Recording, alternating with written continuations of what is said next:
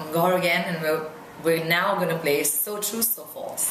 Okay, so rumors. There was a big debate about your age, and I think we did an interview in 2009. Yes, you did. So tell me, what is the real story, and why do people have it wrong? I actually don't remember the interview with you in 2009, and I'm 100% sure that I wouldn't have said that I'm 29 because actually my passport and all my documents have 83.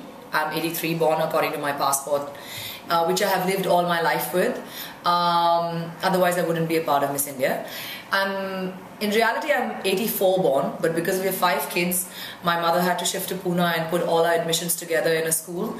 My mother shifted me from 84 to 83 in all my documents, which helped me go into nursery with all my other siblings.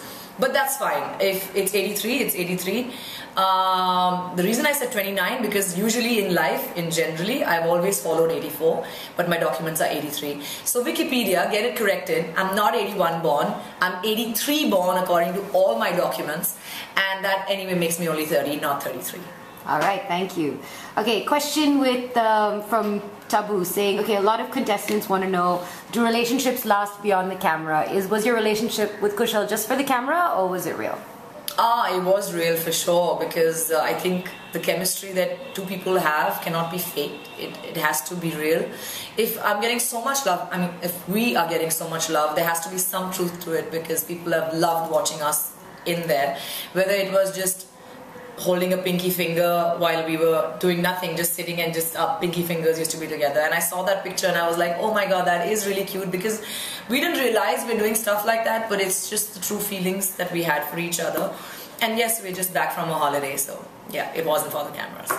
Okay, So True, So False. Big Boss and Salman Khan were unfair to you and Kushal and biased towards Tanisha and Arman.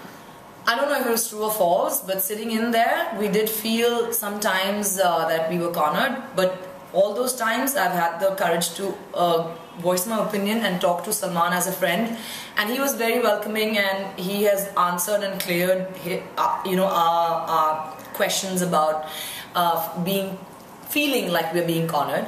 Outside it was completely a different wave, and I don't know if I can agree with what everyone outside said, but inside, the times that I felt like I was being a little cornered, I would voice it, and he was kind enough to justify his stand. So True, So False. Ajaz Khan was in love and heartbroken by you. So false. Oh my god.